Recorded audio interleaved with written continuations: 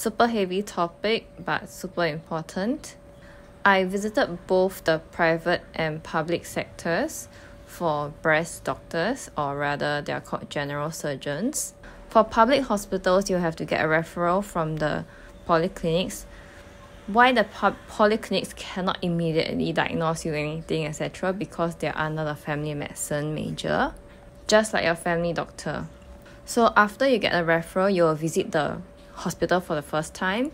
They will examine you and then send you for a test, the ultrasound, etc., which is probably another visit.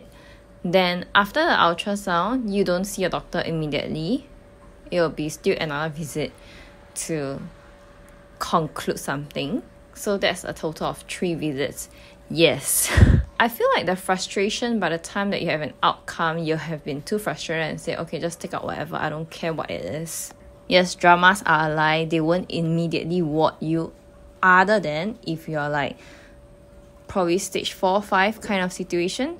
For the earlier stages, I feel like if you wanted me to put it in the worst possible way, you're just another patient.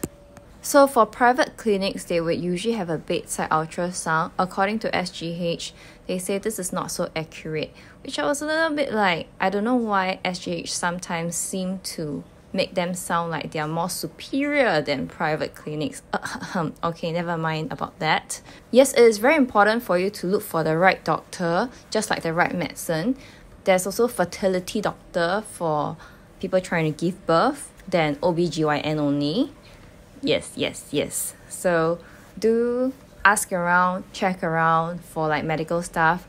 Actually, a lot of people might have a lot of experience and they can share with you. This is how sharing helps to like spread and gain knowledge. So I have put some pictures here and there which I have labeled, and hopefully it's helpful. Invasive surgery would mean anything that cuts open your skin and not just a needle poking in.